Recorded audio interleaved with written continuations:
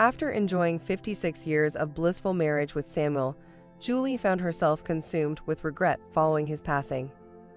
His departure left an unbearable void in her life, a void she believed might have been filled had they chosen to adopt.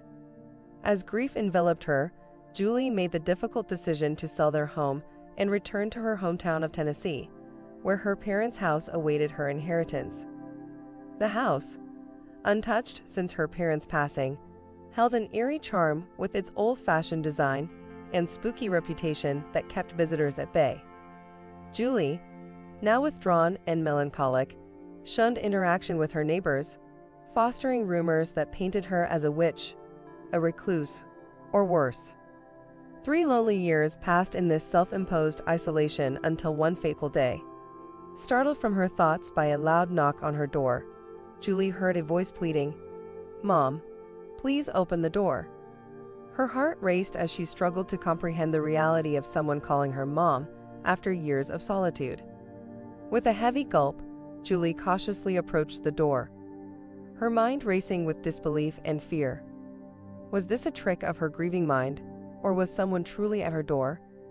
As she reached for the handle, silence engulfed the hallway, leaving her uncertain and trembling with a mix of hope and trepidation. Just days earlier, a new family had moved in next door, a vibrant couple blessed with 3 adorable triplets. Julie observed them from her kitchen window, a pang of jealousy and longing stirring within her. She imagined an alternate life where she and Samuel had embraced parenthood, filling their home with the laughter of children and the joy of grandchildren. Perhaps, she whispered to herself, staring at the family next door, if only we had taken that path, I wouldn't be here alone today. Julie's heart yearned for the family she never had, a yearning that now stood on her doorstep, beckoning her to embrace the possibility of a new chapter. As Julie sat reflecting on her solitary life, she buried her face in her hands, attributing the voices she heard to her overwhelming sadness about never having children. I must be imagining things. It's these old age moments catching up with me, she grumbled softly. Yet the knocks persisted, each one causing a shiver to run down her spine. "Please, Mom, please open the door," the voice pleaded once more. Julie froze, startled by the insistence and familiarity of the voice. Is someone truly at my door? She wondered aloud, her steps cautious as she approached the front door, the knocks growing louder and more urgent. With trembling hands, she finally turned the handle and swung the door open. Standing before her was a striking young man, his eyes wide with disbelief. "Oh my God," he exclaimed. "It's you.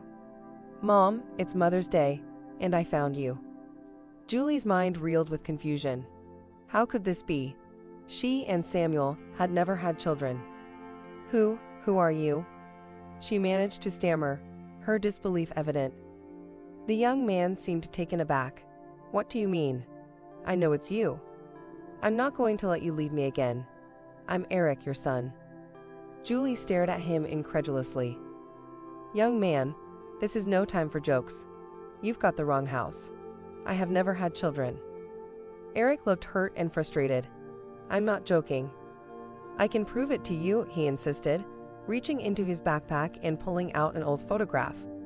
He held it out to her, his voice trembling with emotion. "I was 5 years old when you left me at an orphanage," he explained quietly. "Dad had left you, and you couldn't afford to raise me alone. You wanted me to have a better life." Julie's heart clenched as she studied the photograph, the memories flooding back.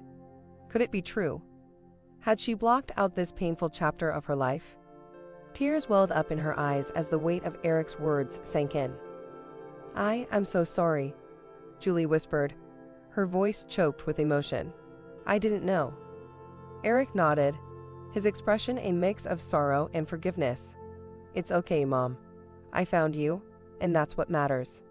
In that moment, the walls Julie had built around her heart began to crumble. The unexpected reunion with her long-lost son was the beginning of a journey she never anticipated, one that would bring healing, forgiveness, and the chance to embrace the family she never thought she'd have. As Julie listened to Eric's heartfelt words, her eyes welled up with tears. She glanced again at the photograph he held, showing a younger version of herself with a young boy on a beach. She wiped her tears and gathered her thoughts, knowing she had to explain the truth gently. "Eric, I understand why you believe I'm your mother, but I'm not," Julie began softly, her voice trembling slightly. "This woman in the picture, she's not me. You're not my son, Eric." Eric's smile faltered, surprise and confusion crossing his face. "What? What do you mean?"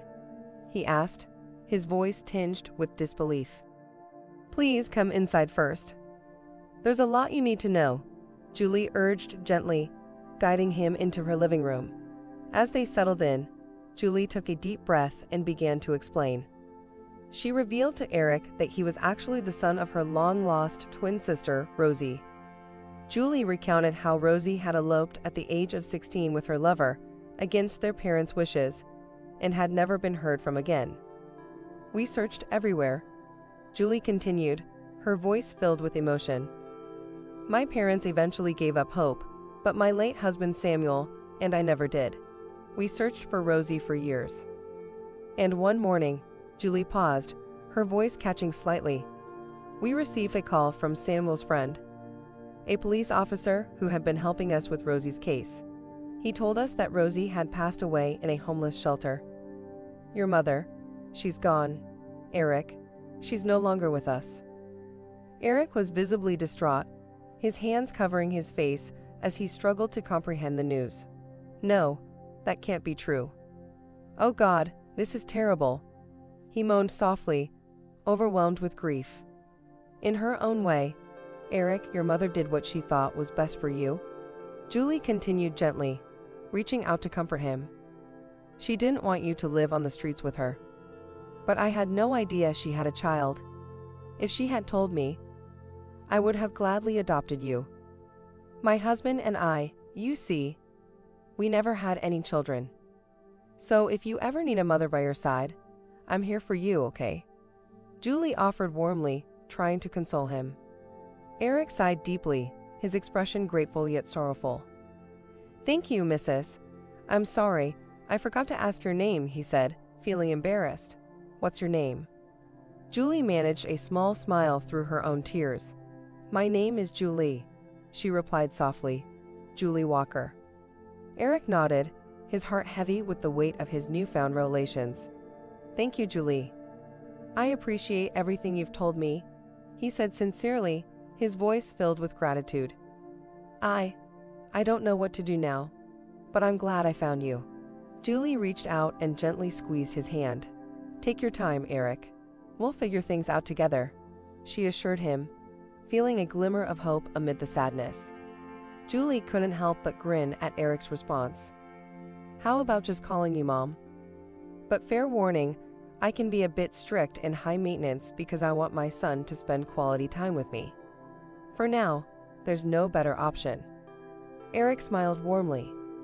"Well, I guess I don't have much of a choice, do I? Thank you for being so understanding.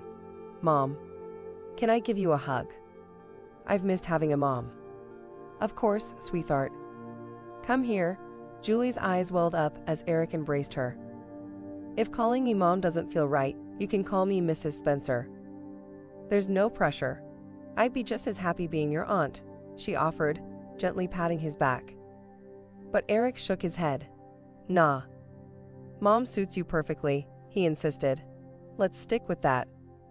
From that day forward, Julie's life took a turn for the better. Eric became a blessing in disguise, transforming her solitary existence.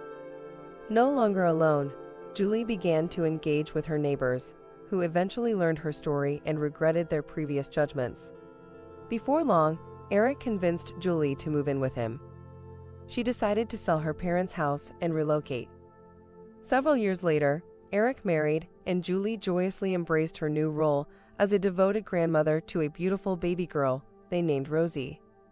This new chapter brought Julie immense happiness and fulfillment, surrounded by the loving family she had always longed for.